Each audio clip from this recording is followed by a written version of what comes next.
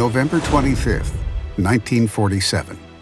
The United States. 4 days before the UN would vote for the partition plan to grant Israel its statehood. Israeli-Arab tensions are spiraling madly, hurling the region to the brink of war. But in the old city of Jerusalem, two men stand beside the Jaffa Gate, separated by a barbed wire security fence, with something far more benign on their minds.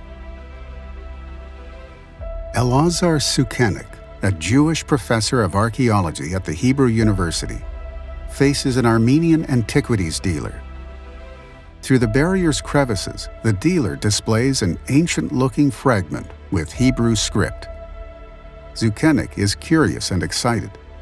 In his diary entry for that date, Sukenik records, "A Hebrew book has been discovered in a jar. He showed me a fragment written on parchment. Geniza?" Sukenik was the first Jew since ancient times to behold a fragment from a vast collection that had just begun to be unearthed in the Dead Sea region.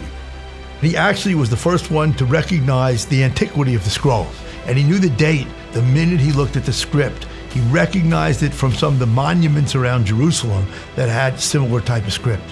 Now, he had no idea really that was going to open up a whole world to us in terms of not just the Dead Sea community, but a lot of things about Judaism in the period. I think it's fair to say that the Dead Sea Scrolls are the most important archaeological discovery of the 20th century. About a year earlier, 3 Bedouin shepherds were tending their sheep and goats on the northwestern side of the Dead Sea. These shepherds would habitually explore desert caves. One of them flung a rock into a cave that was situated above the plateau where his animals were grazing. He heard the sound of something shattering within the cave. We now know that this particular Bedouin family was specializing in hunting for antiquities.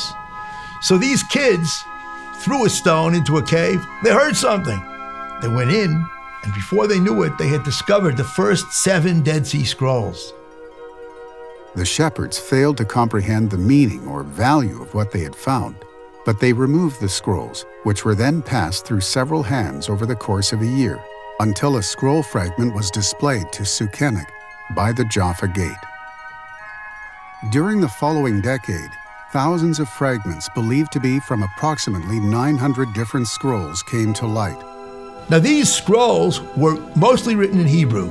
We generally say that about 80% were in Hebrew, about 20% were in Aramaic, and there are some very small fragments written in Greek. There's a date of composition, and of course that goes way, way back because the earliest scrolls are the Torah. But the sectarian documents were primarily written in the 2nd and 1st centuries before the Common Era. Now, if we talk about the date of copying, therefore, again, 2nd, 1st centuries, and a few in the 1st century CE.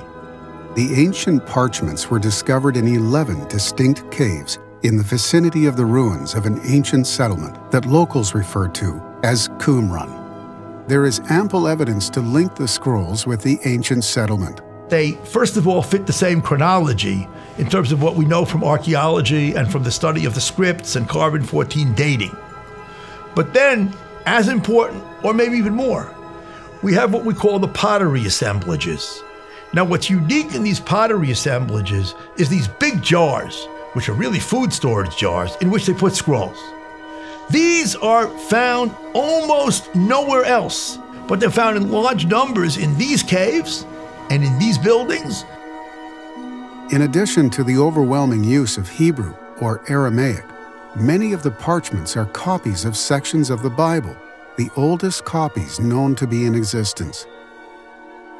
Clearly, they are Jewish scrolls, written and copied by Jews for Jews. But which ancient Jews authored or commissioned these scrolls? What were their beliefs and practices? And what was their relationship with the rest of the Jewish community of the ancient homeland?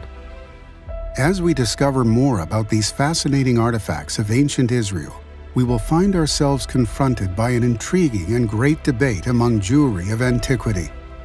A debate that lay undisturbed for millennia among the arid rocks bordering the Dead Sea.